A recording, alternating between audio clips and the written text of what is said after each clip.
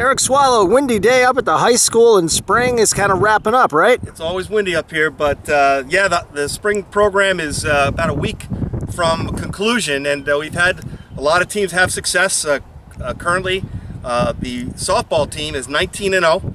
They've got one more game, which will be their last game, which will be senior day, and that'll be coming up next week. They've had a great season, highly consistent, and they're currently ranked #1 in the state. Baseball has righted itself. They're currently 13-4, and they're shaping up and getting forward and making a stretch run to get into the tournament and hopefully get a higher seed.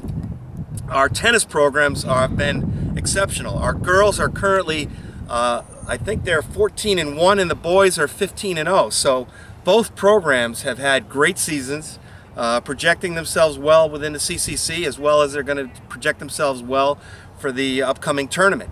Also on a note, Tony Morrow, who is the boys tennis coach, he got his 100th win last week. So that's always a great honor and a great way to recognize, because coaching in the 21st century is very different. Our lacrosse programs, our boys lacrosse program is young. They've had a developmental season. Our girls program is currently in a position where if they can win their last 3 games, they'll qualify for the state tournament in the girls CISE Class L level. Our track programs have done exceptionally well on the boys side and on the girls side. Our participation numbers are up. Our qualifiers for the state open competition, as well as we now have 7 or 8 athletes that have qualified for the national championships, which are going to be held down in Greensboro, North Carolina. So all in all, the spring season, and you can tell by the number of sports that we have gone well.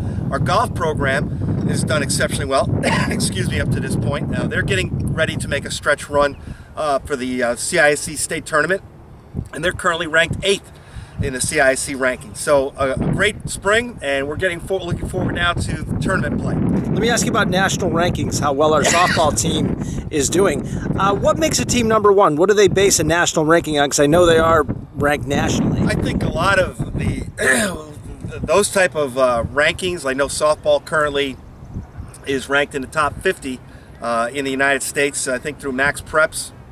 Those are media outlets or media sources that basically look at the country on a full national scope, and they identify top programs in each specific region of the country. And obviously Southington, currently we're on over a 60-game winning streak, and that in itself, those kind of statistics draw attention to your program. The fact that they're a 2-time defending state champion basically draws notoriety, and that's how they get themselves in that position. Also, currently a lot of the girls in softball in particular are playing outside of the high school, and they get a lot of national recognition. And currently our #1 pitcher, Kendra Freet, she's going to be attending Boston College. So it sort of falls all into play, and it's sort of a network that's out there, but the softball program has been recognized nationally.